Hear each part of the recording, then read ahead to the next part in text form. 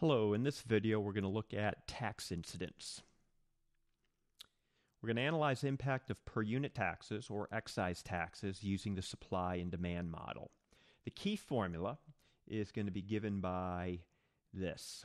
The fraction of tax paid by buyers will equal the price elasticity of supply divided by the price elasticity of supply minus the price elasticity of demand. So we're going to do a number of examples here showing the usefulness of this formula.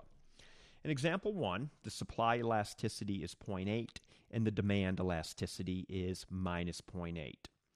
Neither side of the market is more or less elastic than the other. Substituting these results into our formula, we see that the fraction of tax paid by buyers is 1/2. So what does that mean? It means that the tax burden is equally shared between buyers and sellers. If there was a $2 per unit tax, for example, consumers would pay only half the tax, or $1, in the form of higher prices. And sellers would pay half the tax, $1, in the form of lower prices. So that's example 1. Example 2. The price elasticity of supply equals 1, and the price elasticity of demand equals minus 0.5. Notice in this example that the demand side of the market is relatively more inelastic. Substituting these elasticities into our formula, the price elasticity of supply and the price elasticity of demand, we see that under these conditions, the fraction of tax paid by buyers will now equal 2/3. So the majority of the tax, the majority of the tax will be paid by buyers in the form of higher prices. So consumers will pay 2/3 of the tax. So if we were to have maybe a $6 tax in this market, consumers would pay 2/3 of that, or $4, in the form of higher prices. They'd be paying exactly $4 more per good now in the face of a $6 tax in the market. The key insight is that the relatively inelastic side of the market, in this case it happens to be the demand side, will pay the majority of the tax. Example 3. Here the price elasticity of supply is 0. That corresponds to a vertical supply curve or a perfectly inelastic supply curve. The price elasticity of demand is minus 1.5.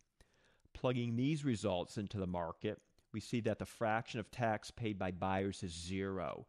The entire tax burden in this case will be placed on sellers in the form of lower prices.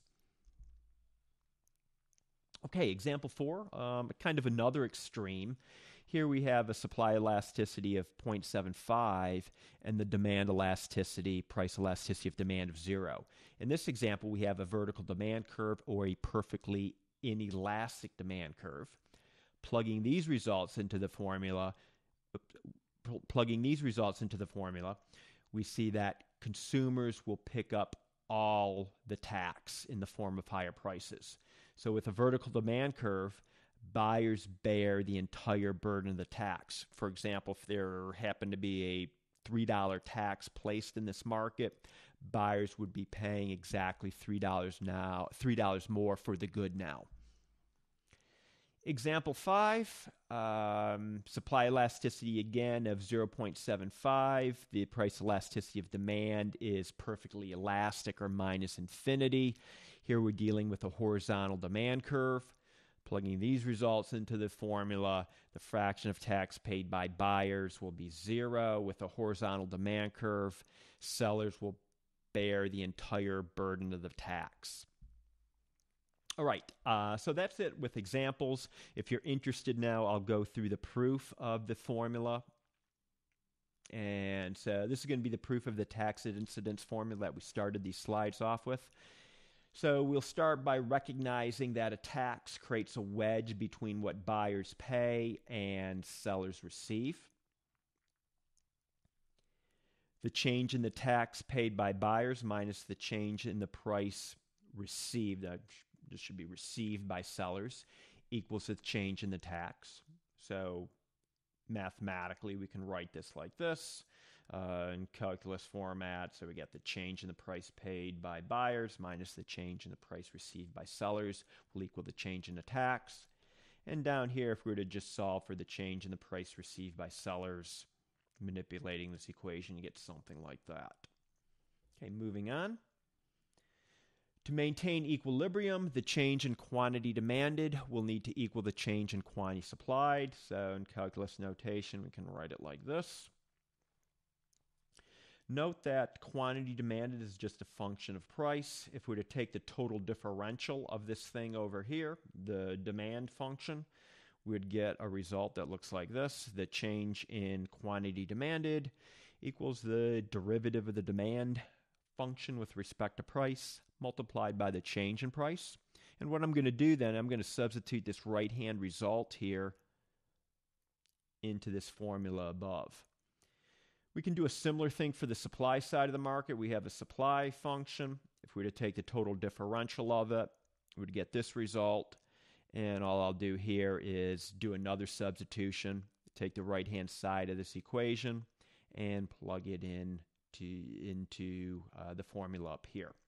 And that's what the next slide will begin, showing those substitutions. So after making the substitutions, we have this result. And I'm going to do another substitution.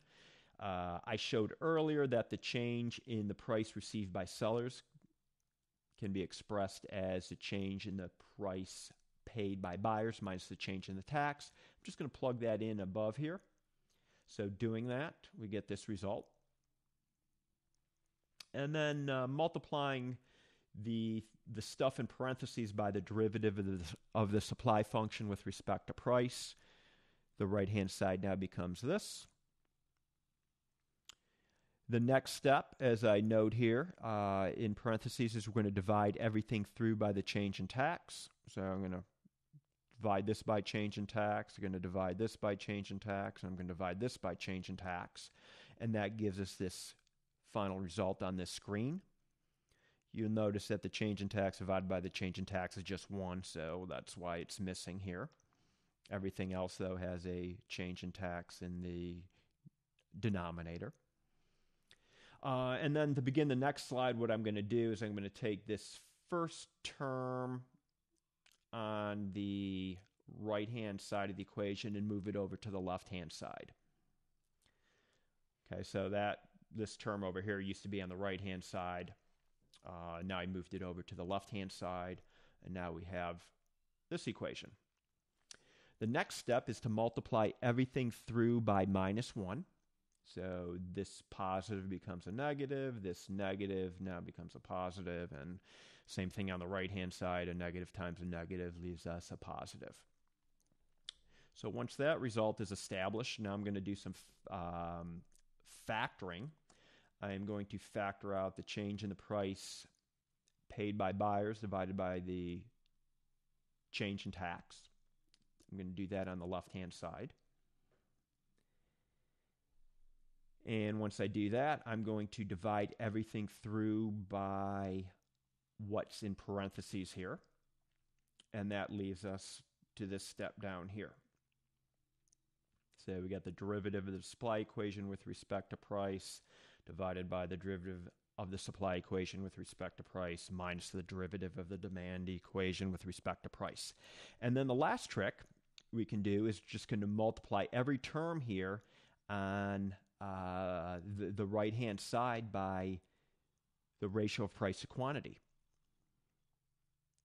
And you might now recognize what we're looking at is a bunch of price elasticity formulas. The numerator here is nothing more than the price elasticity of supply. This thing down here is, once again, the price elasticity of supply minus the price elasticity of demand. This is just the price elasticity of demand formula. So I hope you found this proof helpful. Okay, that's it.